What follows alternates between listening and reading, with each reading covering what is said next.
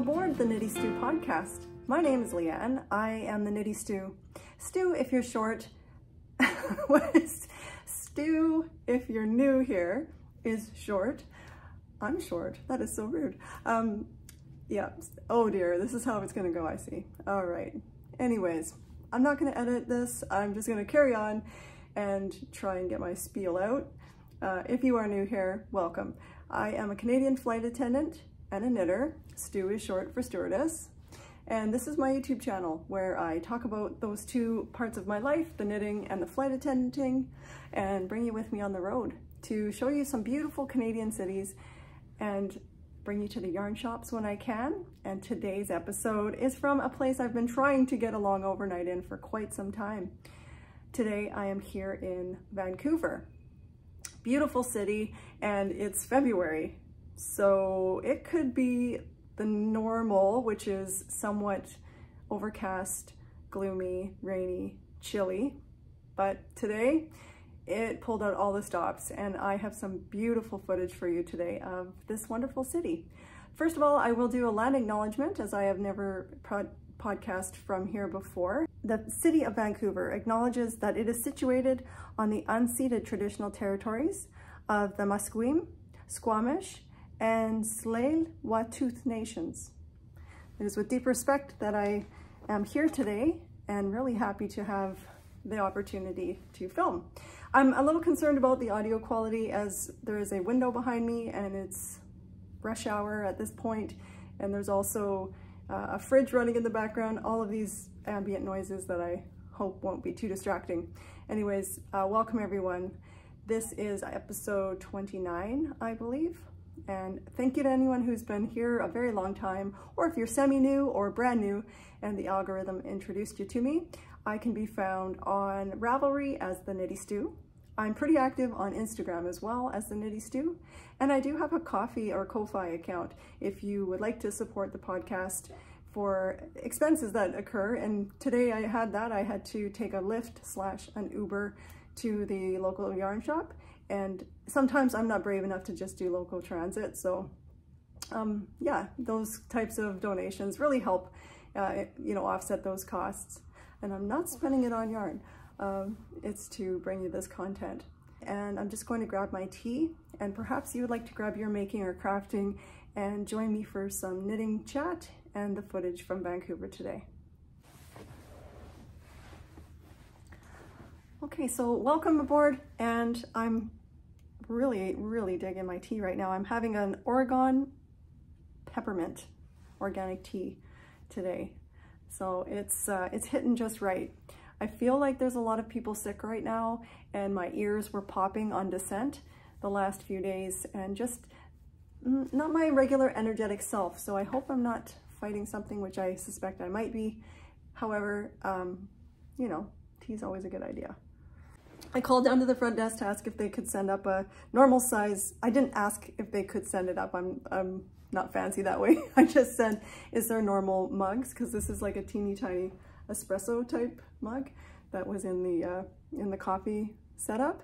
And they said, oh, we'll run one up to you. So I might get a knock on the door, and that's what that is. And yeah, shall we launch into the format for today? I have some finished objects to share. I have 2 of those. I have 3 works in progress and 1 imminent cast on that I'm particularly psyched about and can't wait to share with you. So that's the plan for today. First of all, I will tell you what I'm wearing, which is one of my finished objects. This is a test knit that I was lucky enough to get in on because I was Johnny on the spot, and it's a test knit called the Coastland Cowl by Anina Yuti. She's a Finnish designer, and she has the Coastland shawl, and when she came out with the Coastland Cowl, I jumped on it. I'm subscribed to her newsletter, so am I subscribed to her newsletter, or was this on Instagram? Either way, I was lucky because she did it as a first come, first serve to be a participant, and I love it. I finished it in 7 days, and I made size 1. There's 2 sizes. I will take it off so you can have a look at the structure. It is a beautiful bandana style. textured cowl that is knit flat diagonally with this beautiful lace panel, and then it's got a garter other side of the panel. I just absolutely adore it. I actually like wearing it with my hair underneath it so that it kind of sits up like that, keeps my neck and the back of my neck nice and cozy. So yes, this checks all the boxes for me. I had a very special skein of yarn from Eula of Woolen Twine Fiber Studios that I had purchased a while back, and I was saving it for something special, and this was it. I really enjoyed making this, and more so I've been enjoying wearing it a lot. I think maybe bandana cowls are highly practical, and I really like them. My other favorite is the Shift by Andrea Mowry, and I am so going out there on a limb saying this might be maybe #1, my very first, the first on my list of favorite bandana cowls, and I've been wearing it so much.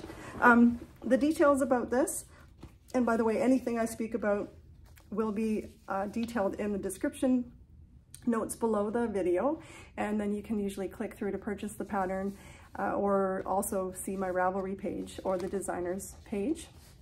And yeah, this pattern will be released on February 16th. So that is this Friday. If I get this out before then you can anticipate that that will be coming. Very simple pattern as far as techniques go. Even the lace, it's only an 8 row repeat, and I just separated the different sections with a stitch marker, as I always do. And it has these beautiful shells and just some yarn overs. I'd say the trickiest part for me was the point of the shell. It's a knit 4 together. So I really had to be careful making sure. I'd never done a knit 4 together, to be honest. So I pushed, as Anina had suggested, all 4 stitches to the very tippy top of the needle, and then just made sure that I had got my, picked up through all the loops of it. And I think it turned out very well. I only ended up using 86 grams of the woolen twine. It's a BFL Mashem DK, and it's 240 meters per 100 grams, called Artichoke. And I still have this much left over, and it was, I think, the perfect use for it. It's so cozy and soft. So if you have a special skein of DK or something that you've been holding on to, the pattern has 2 sizes. Size 1 is 18 stitch gauge over garter stitch. I had to go down 2 needle sizes to get that. And then the other one is a 16 stitch gauge, and you can get a larger or a smaller cowl based on your gauge and what needle size you choose to use. So highly recommend the pattern, and I hope that you might consider making this, because I think I would make more. I really enjoy it. It might be a great gift too for friends. One more thing about my coastline cowl that I cannot forget to mention is one of my intentions for this year was to seam properly, not just whip stitch, figure out how to join. I did an actual mattress stitch. Check it out. It's far from perfect, but perfect from afar. Look at it. All right. So yeah, I had admitted that for 17 years, I've basically avoided seaming. And I watched a tutorial by Isolde Teague, and I did it. So excited. You know, as with anything, if I just take my time and practice, and YouTube is wonderful for that, because you can just slow down the video. If I needed slow motion, if I couldn't quite tell where she was slipping the needle under to join on either side, I could stop and pause and do that again and again, and I did it. So I would do it again, and yay, I had to share that. Okay, so that's my coastland cowl, my first finished object. Finished object number 2, speaking of Isolde Teague, I finished my muscle bra. My first muscle bra, will it be my last? I'm not sure. I mean, it is awfully portable and handy, and I'd shown it to you on the last episode. And there it is in all its to-be glory. I used Arcane Fiberworks sock in a colorway called Busy Bee.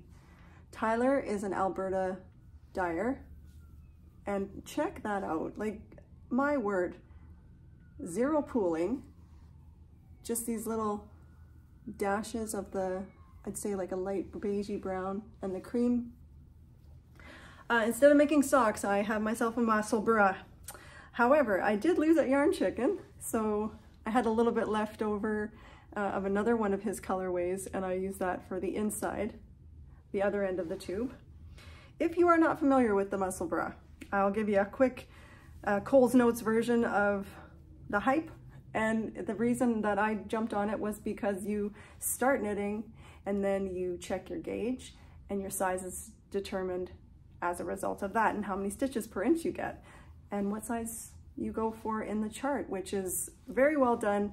Isolde, I think, has 8 sizes or more, for not 8 sizes, but 8 different gauges, I think, that you can use to get the size that you'd like.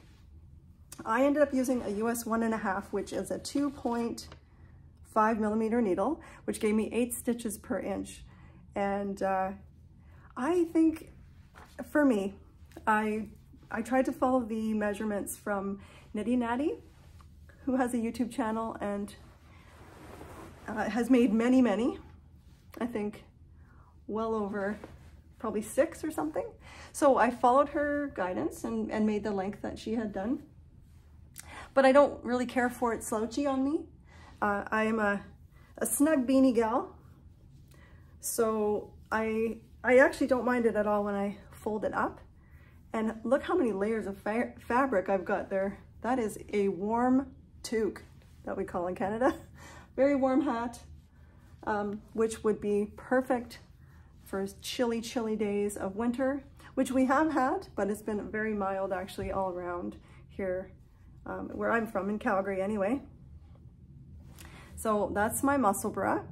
And I had some people who mentioned that they had wanted to make one, but they were concerned about the cast on, which is an invisible crochet cast on, or you can use a method of choice that you pick up and start increasing.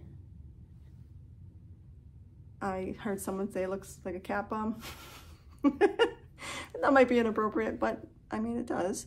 I know that Melissa of Stitches Be Slipping, she actually just does a regular small circumference cast on and then just pulls it tight at the end too, so don't be scared.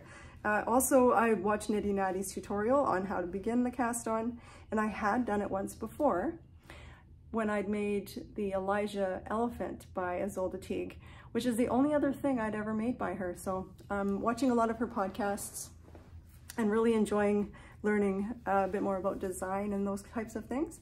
And also, she inspired me to want a jumpsuit. I'm wearing a jumpsuit that is like a onesie, essentially. I'll just insert a picture of me wearing it. And also, when my friend Tracy of Oliver Rain Knits and we went to the Creekside Fiber Festival, and Charity of Brian Dye Works was wearing this coverall, like pair of, like a onesie. And I'd seen Isolde wearing one, and then we saw her, Charity, wearing it. She looks so cute. I actually have an aviator suit, I guess you'd call it, for one of my Blythe dolls. And Tracy and I thought we should get matching coveralls and do a photo shoot of the Blythe dolls and ourselves. That might be a little bit out there, but in the meantime, I'm really actually enjoying this this coverall suit that I bought from Amazon.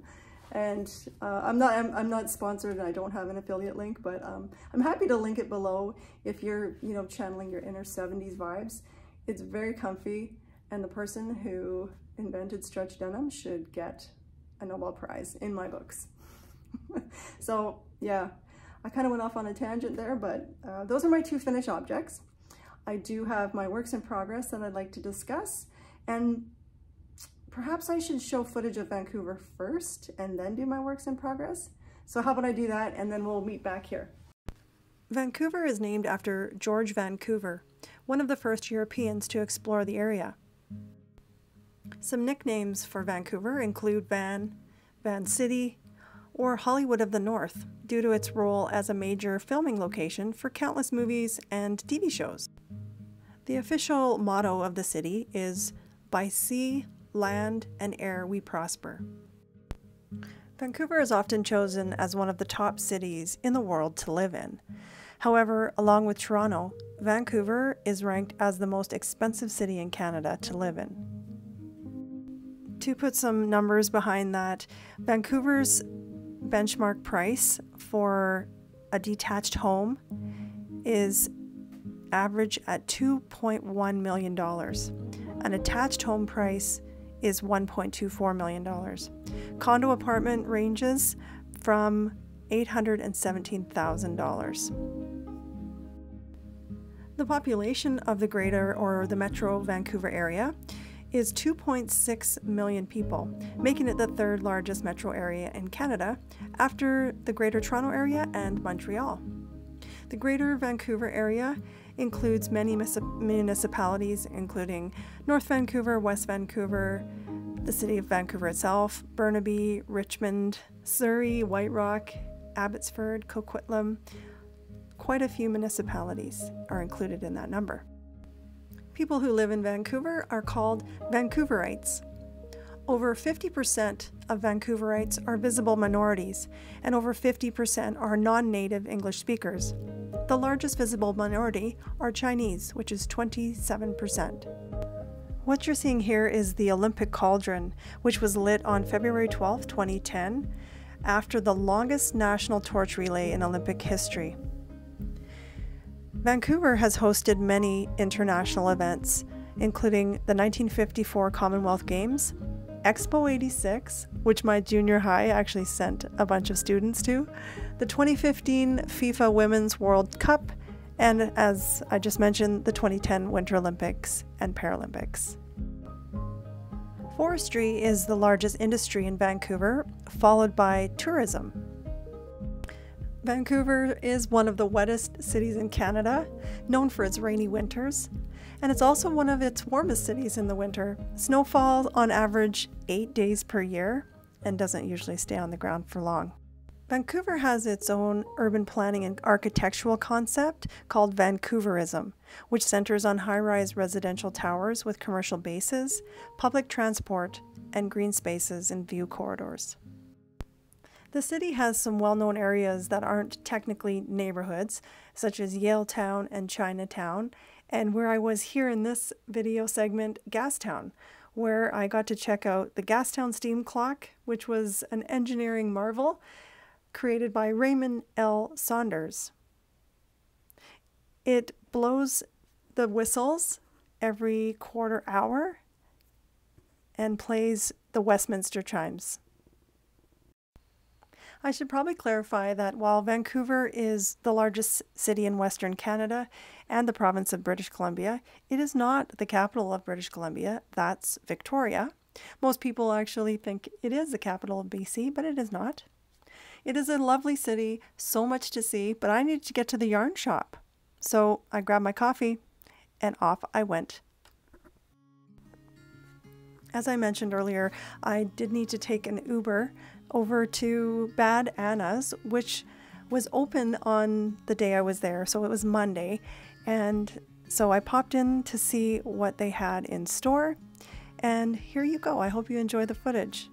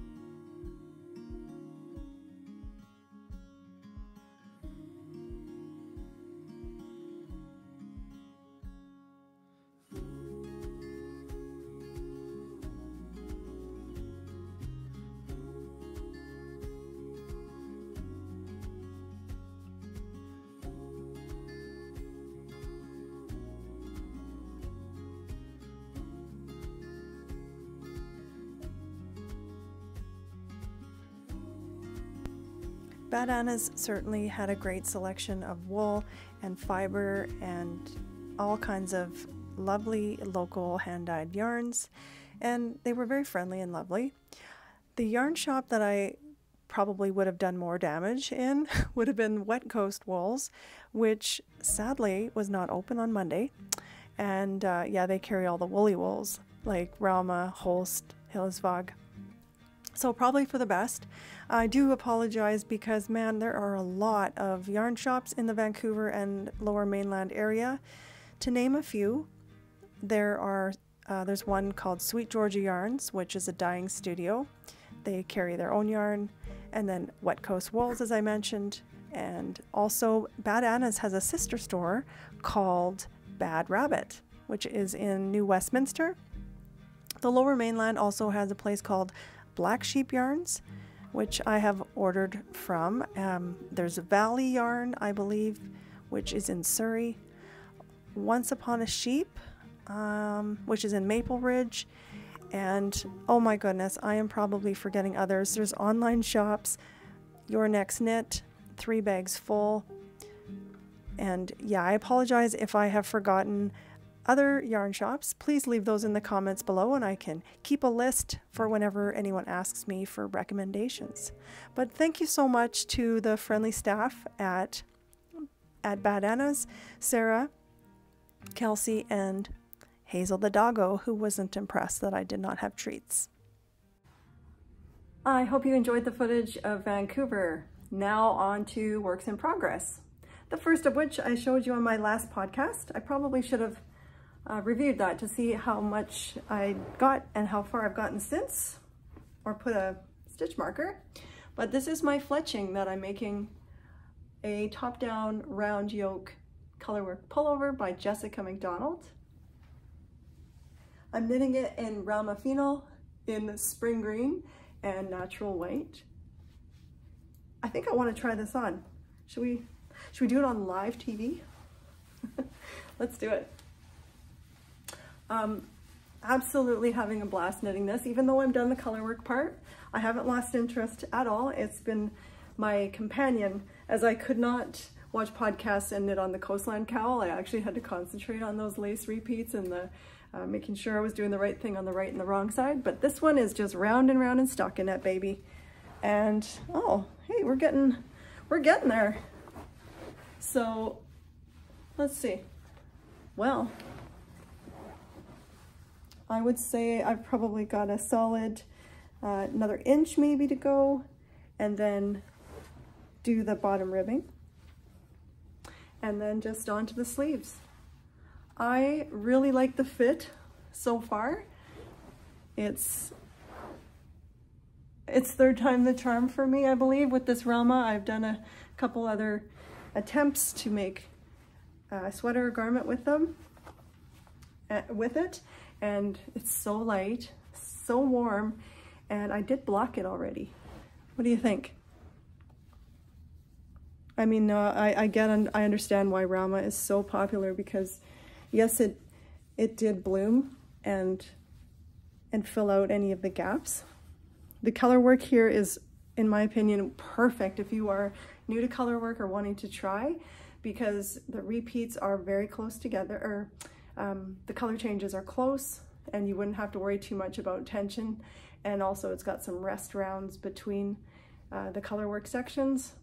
And I think it gives a lot of bang for your buck. Oh, I'm really enjoying this. So this is my fletching by Jessica McDonald. This is where it's at, and I will keep working on it, and I'm loving it. Work in progress number 2 is another pullover sweater. I am making the Trista by Jennifer Steingass, also known as Knit Love Wool. I showed the yarn for this, I think, on my last podcast. It's Tsleil-Waututh, and I'm very pleased with it so far. It is a bit safe as far as colors go. Very, very me colors, but I mean green, beige, white, and dark brown. Some of the projects I'd seen had a bit more pizzazz, if you will. But my husband said maybe sometimes you just need a neutral, Leanne. So I actually am really thinking this is going to be highly wearable. I'm knitting it specifically with the intentions of wearing it in Whitehorse in the fall when I get to go up to see our friends up there. Crux Fibers, Brittany, and also Knit My Way Home, Loretta, they have invited us up again for a little knitting weekend. So I plan to be wearing my Trista, and I don't think that's not going to be a problem at all. It's knitting up rather quickly now that I've figured out a few things. This pattern this is my first Jennifer Steingass. So I was reading through some projects, and one of the things is that the necklines are very big. So I'm actually knitting a size 4 of the pattern, and I cast on for the smallest size neck. So that's a good thing. I'm really glad I did that. I have also blocked this too. I regularly do that. I start knitting on a yoke, and then I block it to see how it's fitting. And this is the smallest size neckline stitches, and it's still quite wide, which is a-okay with me because Let Lopey is an outer garment for this girl, because I could not wear this next to my neck. No way, not a chance. But it's so warm and light, and I just love the way it looks in color work with the heathered colors. The colors that I chose are, my main color is Pine Green, which is 1407. My contrasting color, which kind of looks white, but it's actually not. It's a very light gray, and it's called Light Ash Heather. And then this beige brown is called Oatmeal Heather. And then the dark brown is called Chocolate. The only trouble I ran into was when I modified to do the smallest neckline, and then I wanted to increase out to get to the size 4 number of stitches. I had a bit of trouble with how my increases looked. So that's again why I blocked it, and I think it looks fine as I'm showing you here. And then I decided, well, I'm just going to keep doing those increases. So the increases I was doing was a left lifted increase, a make one left. The pattern calls for an invisible left lifted increase, and that it is not interchangeable. The stitch count is different. And so I had to rip back 3 times, and there were some swear words. I couldn't figure it out. So I actually ended up looking in some of the comments, and they had said, one person had said, you have to do an invisible left lift and increase so that you get 2 stitches between the increases, not just one increase. Yeah, so I'm not sure if that made sense the way I was describing it, but if you have made the Trista, you will probably understand. And once I watched the video on how to do an invisible left lift and increase, it was actually quite fun.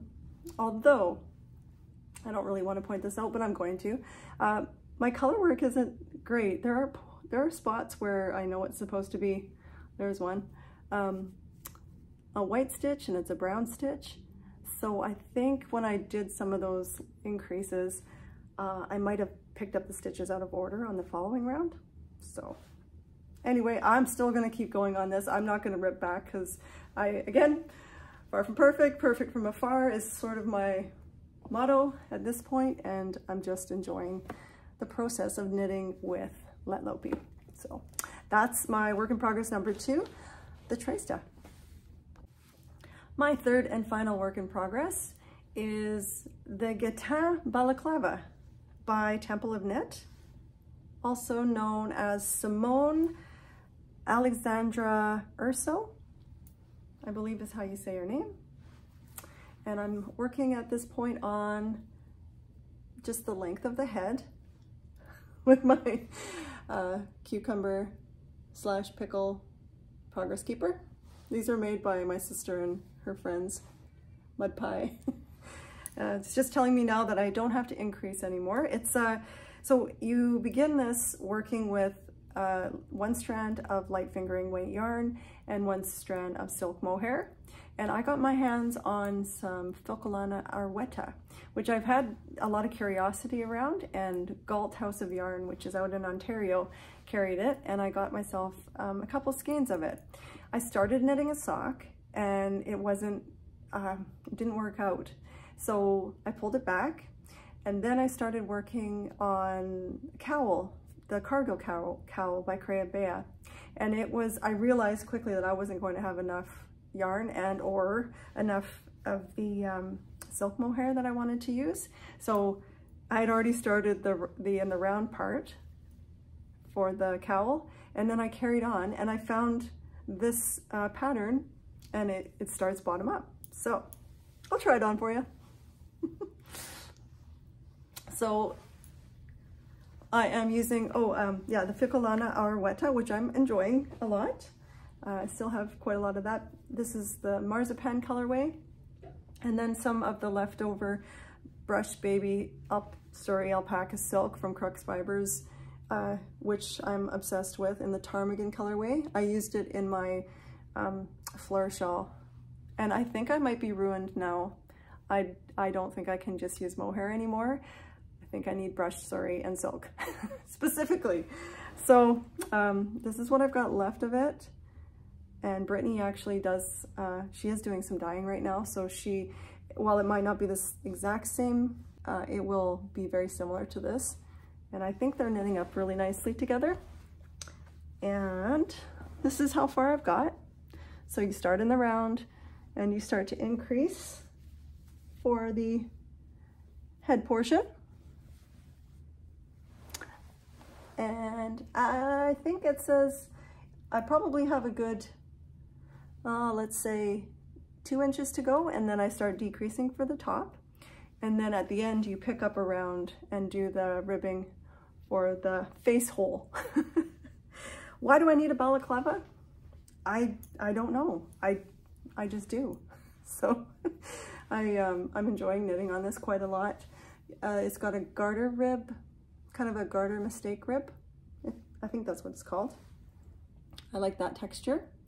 I did have to pay attention because the increasing does require that you watch what you're doing for the ribbing, making sure you're knitting to and purling to in the correct spots. So again, an engaging knit, but not too much of a time commitment. So this won't take very long to be finished. Whether I run out of yarn or not before I get another skein of the ptarmigan, well, that might be determining whether I finish it soon or not, but I have one on its way, one of the skeins from Brittany, so yeah, I'm enjoying working on that. So that's my last work in progress. Whoa, that didn't take very long. I all of a sudden realized that the sun is now behind a building and sunset will be happening soon. So I will wrap up the podcast so I have decent light, and then I actually need to get ready and be down in the lobby for my shuttle pickup to go home. And I do have a couple of days off, which I'm really looking forward to, and then back out again. So yes, I will discuss my final imminent cast on, which I'm really excited to be part of. It's a test knit for the lovely Amy Palco of the Meaningful Stitch podcast. She was inspired to work with the yarn from the Scottish Wool Festival, which is a wonderful Scottish blend, and it's from Eva.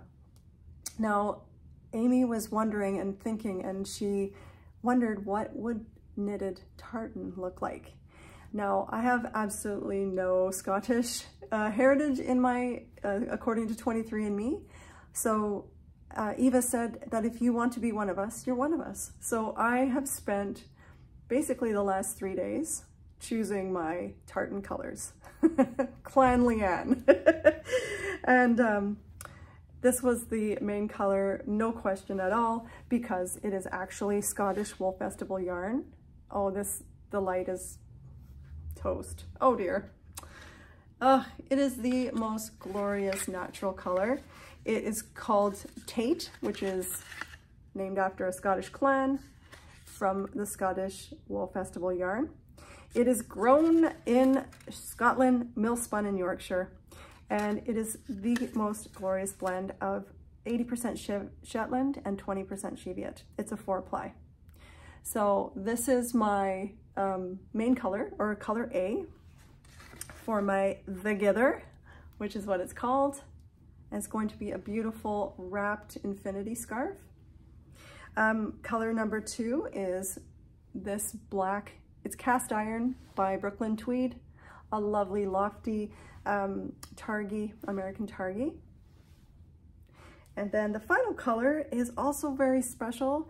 This is the yarn that I bought from Olanic Knits in Newfoundland, who is a natural dyer, and she forged the colors, or the dye stuff that made this color here called elderberry. So this is going to be my the Gither cowl, or the Gither scarf, depending on how long you make it. So I'm excited to be testing it. I've got my plan in place, and there's 3 different sections, and each time one of the colors switches to be the main color, and then the other gets to be the contrast, and then the accent color. So they interplay, so that's why I can get away with just using 3 skeins.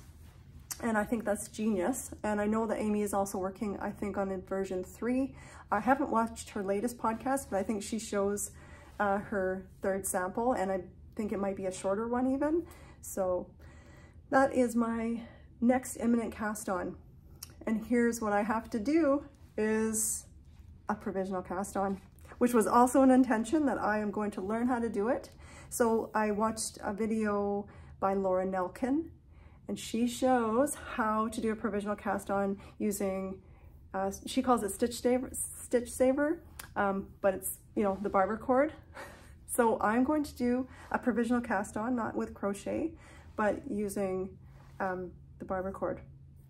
So that will be soon when I get a few minutes and I can sit down and cast on. So, okay, like the light is fading. I'm looking very light and kind of cool. So I'm sorry that I have to wrap it up so quickly. I hope it didn't feel too rushed.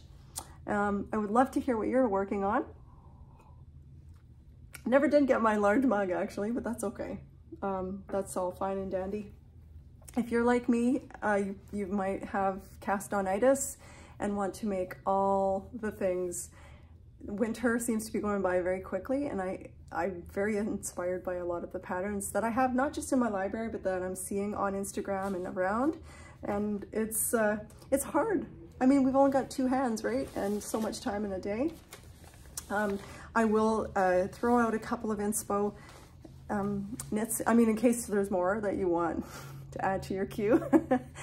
I have in my library, I believe it's Making Magazine, and there's a pattern called Arctic Cardigan by Carrie Bostick Hogue, and I've been meaning to knit that for quite some time, and I have leftover Brooklyn Tweed Quarry, which is, you know, that's pretty luxury yarn. It's very bulky but it's lightweight again because of the nature of how it's spun. So I'd like to make that. I also purchased a pattern called Sycamore Armwarmers by Marie Wallen. I just want to make all the color work, everything. I want to work with all the light fingering and Shetland wool. So that is something I would like to work on, and maybe work up to a Marie Wallen knit, or perhaps yeah, a Jennifer Beal, which is someone I'd like to knit this year. Anyways, I just wanted to throw out some inspiration and maybe check out those patterns. I'm sure you have plenty in your favorites on your own, and I would love to hear what you're working on. So whether it is crochet or knit or spinning or weaving, whatever you're doing, I hope is bringing you joy, and that you're staying happy and healthy until I see you next time here on the Knitty Stew. Thanks so much for being here. Bye-bye.